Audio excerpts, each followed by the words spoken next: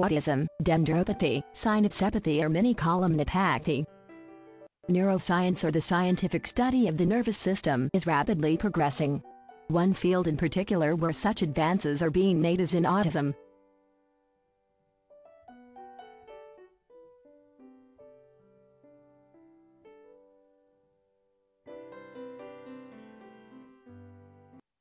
The neurons consist of several fibers called dendrites which receive information from other neurons, and another fiber called the axon which relays information to other neurons. Dendron means tree in Greek. Dendrites are so called because they are structures which are tree-shaped. Dendrites have tiny spines on their surface rather similar to leaves on a tree. Axon is derived from the Greek dago.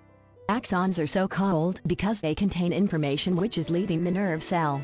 The connections between axons and dendrites are called synapses. Synapse means connection in Greek. The surface of the brain is called the cerebral cortex.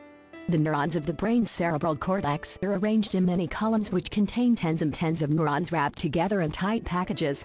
So these are some of the main structures which will be discussed. Neurons and autism.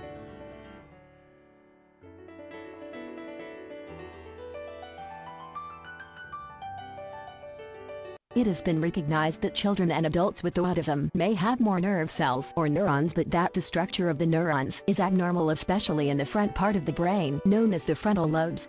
The frontal lobes are important in the development of thoughts and feelings which lead to behavior. At this point it must be said that in medicine, when an organ such as the brain is abnormal, the suffix -opathy, or if inflamed, the suffix -itis is applied. Mini-columnopathy.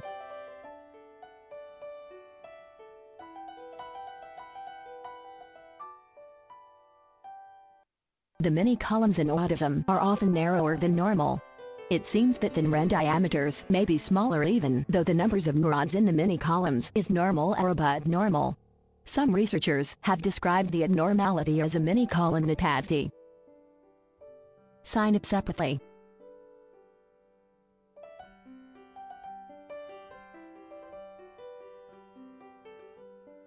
Other researchers have described the synapses as being abnormal and have described their findings as a synaps-opathy.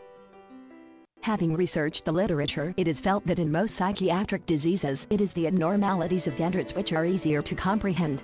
Most psychiatric diseases now appear to be related to an abnormal immune response in predisposed people, resulting in inflammation of the brain. When dendrites are inflamed, the shape and number of the dendrites and their spines becomes abnormal. Usually the dendritic spines or leaves are reduced in number and size. Sometimes the disfigurement results in more spines which are larger. Dendropathy or dendritis. Perhaps a simpler description would be a dendritis or dendropathy. The term dendritis or dendropathy would explain the narrowing of the mini-columns and the abnormal synapses. Also, with recent development in neuroscientific imaging, dendrites and their spines are being visualized in much greater detail. Other conditions which are associated with autistic behavior, such as Rett syndrome, fetal alcohol syndrome and Fragile X syndrome, also have abnormally shaped dendritic spines. Definition of dendropathy or dendritis. The term dendritis or dendropathy is described as follows. Structural and functional changes in dendrites and dendritic spines secondary to an abnormal immunogenic response to an immunogen or autoimmunogen in a genetically predisposed individual. The structural and functional model of dendritis or dendropathy in autism, also known as autistic dendritis, may be helpful in understanding autism.